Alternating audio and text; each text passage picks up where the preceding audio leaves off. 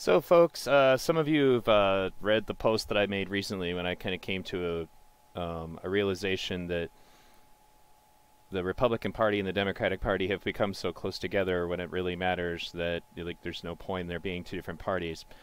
I posted, so if Biden is what the DNC wants, that means the Democratic Party has decided that it's pro-war, pro-NAFTA, Trans-Pacific Partnership, pro-rape, anti-healthcare, anti-Social Security, and Medicare.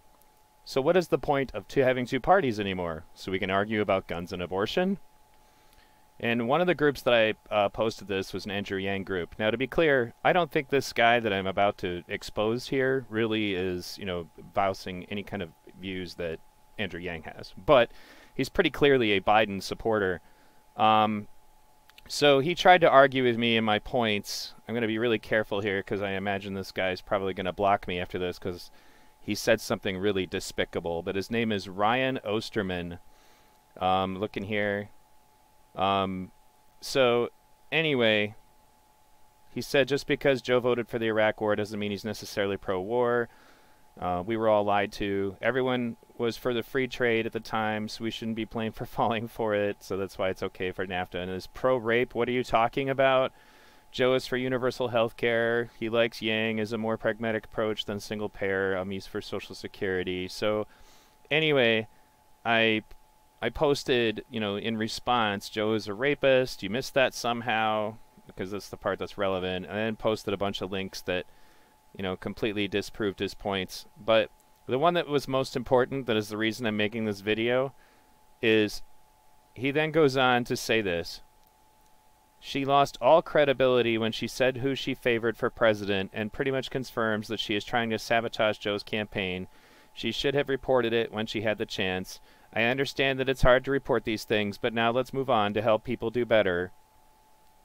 And then he says, you're just giving a vague response to Joe being pro-rape. He said that he will veto Medicare for all, Bernie's version of it. Then I said, she never lost credibility. She was a Warren supporter initially. Yeah, given the choice between her rapist and Bernie, she's going to pick Bernie. Duh. And then I said, there is nothing vague about it. He raped her. Period.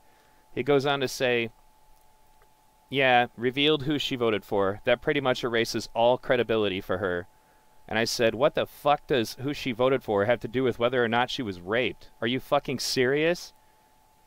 And then he says, no, you were trying to say that Joe is pro-rape, which you've showed nothing for. And then he says, it gives way to say that, oh, she's just being partisan. And I said, I just did. Listen to that interview.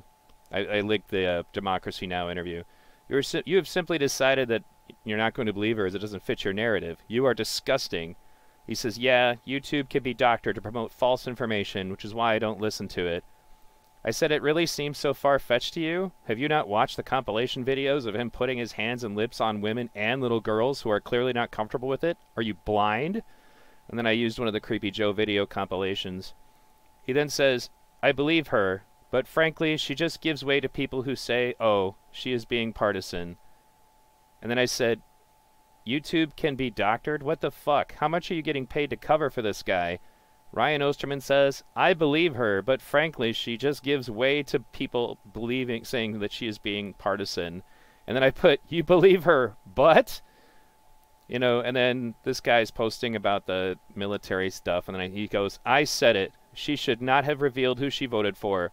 Plus, 2 rapists against 1? Which one to choose? Is that really the psychopathic, ridiculous point that we're going to make? Really? That's where we're going to go? And then I just said, I just screenshotted this so that you could never deny saying it later. You just said you believe her, but it just doesn't matter. Welcome to being pro-rape. So this is what I mean when I say that the DNC has decided it's going to become pro-rape. And then this asshat, Ryan Osterman, decides to say, 2 rapists against one another, which one to choose? Like, that makes it okay? Wow. Who is this loser? Well, let's take a closer look so that everybody knows. Here's your guy. Pro-rapist. Ryan Osterman.